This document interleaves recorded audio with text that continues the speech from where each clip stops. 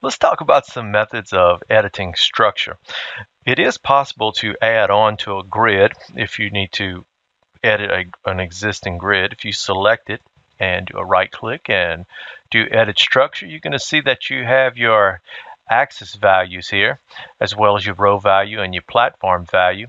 Let's just say that we wanted to add another level atop this. Well, we can just go ahead and put another one at 60 feet, and perhaps we needed to add another row to this, then we could go ahead with that. We're going in 20-foot increments, so we'll keep that going as well. And then we were going in 20-foot increments here, so we'll go ahead and put this at 100 feet.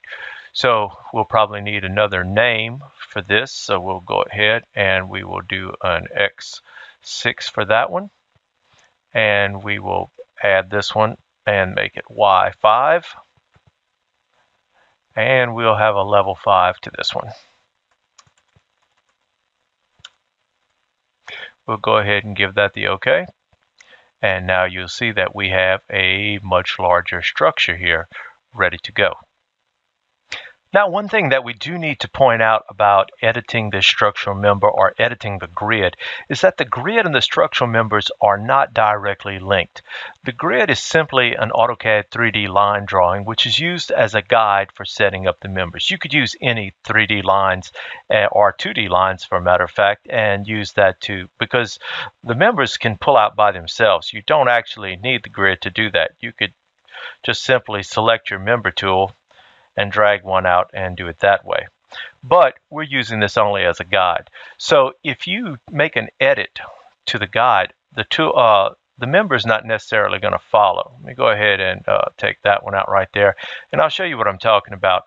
We'll go ahead and we will start a member here, and we will go up to our top level here, and we'll snap it here and there, and we'll hit enter. Now, if we edit this, and we'll go ahead and edit the structure, and we'll go ahead and we'll edit this value of Y6. If we go ahead in here and we edit these, if we let me go ahead and remember we went to X6 on this side, we went to Y5 on this side, so we're going to go ahead and move it out just a little bit. So if we edit this here, and we find where our Y5 is, it's at 130. Let's go ahead and change that to 150.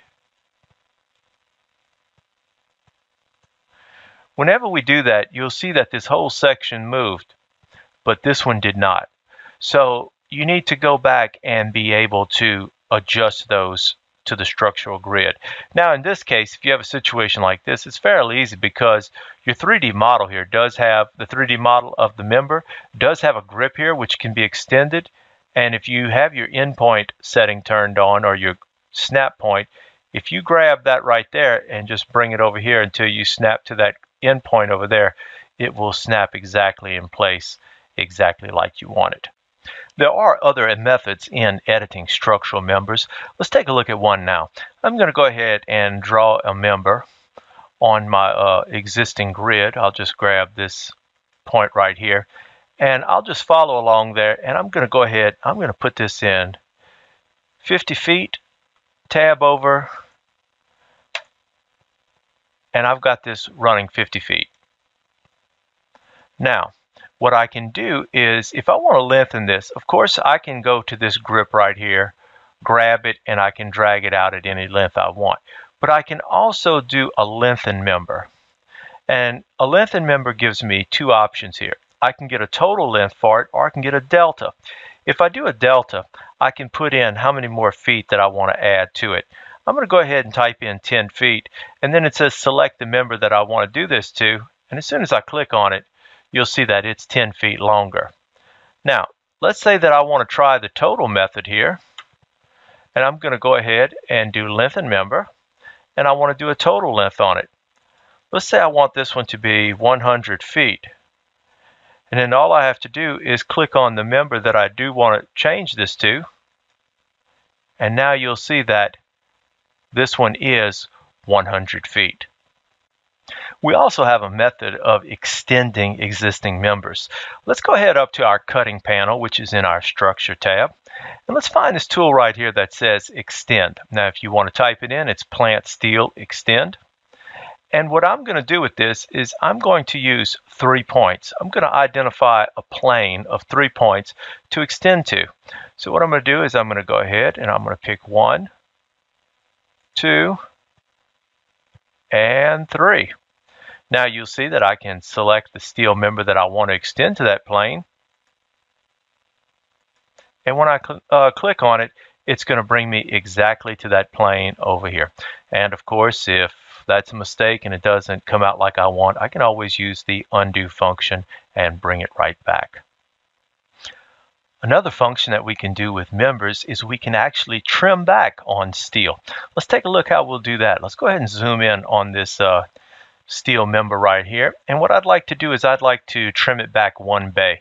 So I'm going to go ahead to my trim tool, which I'm going to find in my cutting panel of my structure tab. And I'm going to use this 3-point method here. I'm going to OK that. And the 3 points I'm going to do are the 3 points within this bay or grid that I have right here. Once I pick my 3 points, you're going to notice it's going to prompt you to select the structural member that you want to trim. And I'll just go ahead and give that a click, and you'll notice it's been trimmed back exactly to the plane that we identified.